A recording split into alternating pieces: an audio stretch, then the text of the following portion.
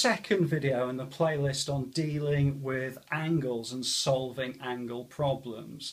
It's graded at around about grade D at GCSE, so hopefully it should be relatively straightforward. But if you're not sure about some of the ideas here, then please do have a look at the first video, and that'll give you the 4 things that you need to know when you're dealing with angles. Okay, so this is a shape that's been given in the question, and we're told that this is 74 degrees, and we're being asked to work out this value, which is the value of x.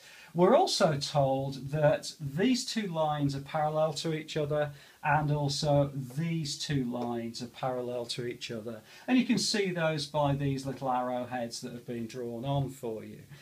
The important thing with this particular question is that you spot that this triangular shape here is an isosceles triangle. It's the most important part of it, that this side and this side are the same length, and you're told that by these little sort of cross hatches that they put across the lines here, and they usually write it into the text as well.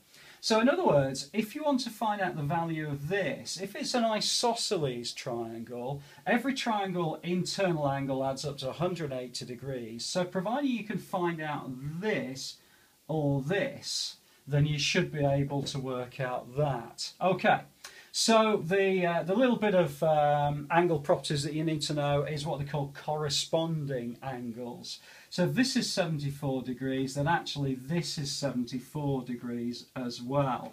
So what we've got is 2 parallel lines, okay, and it's a bit like that, isn't it? So this is parallel and this is parallel, that and that, okay? And corresponding angles tells us that if this must be 74 in this case, then this will be 74 as well. That's what we've used there.